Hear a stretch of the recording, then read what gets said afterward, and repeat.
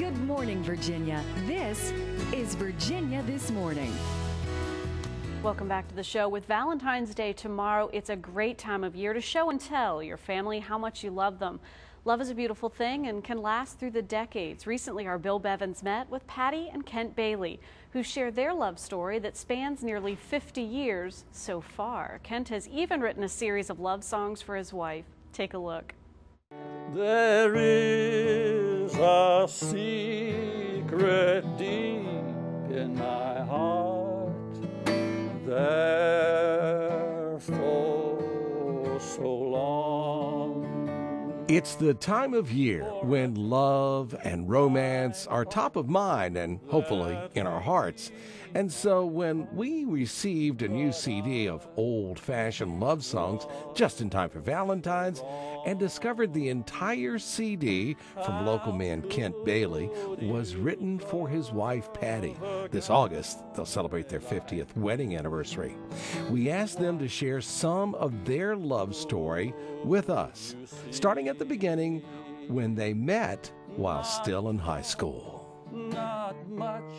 A group of girls decided that we would indeed start selecting from a younger group of guys. And since we were seniors and they were sophomores, we picked 3 guys, and Kent was my pick. She was Miss Princeton, West Virginia, and was also homecoming queen. I was kind of impressed, you know. Just for you, love is good, love is right, love is true. It's really true. We don't have very many. We don't have very many fights because we agree on just about everything. We agree on politics. We go to the same church. The love between us has never faltered. We've had that kind of stability between us. There's never been doubts between us. Right, just for you. He probably started out by forgetting my birthday, though, or forgetting an anniversary.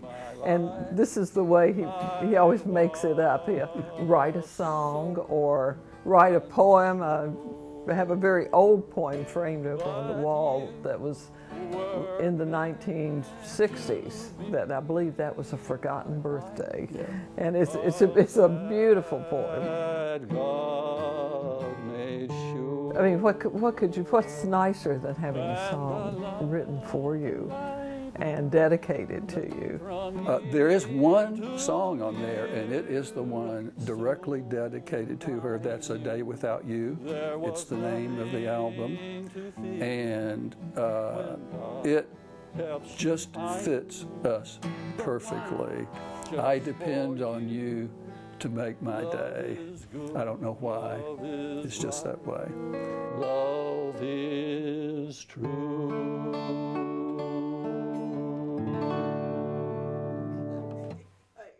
Still singing love songs after all these years. What a great story.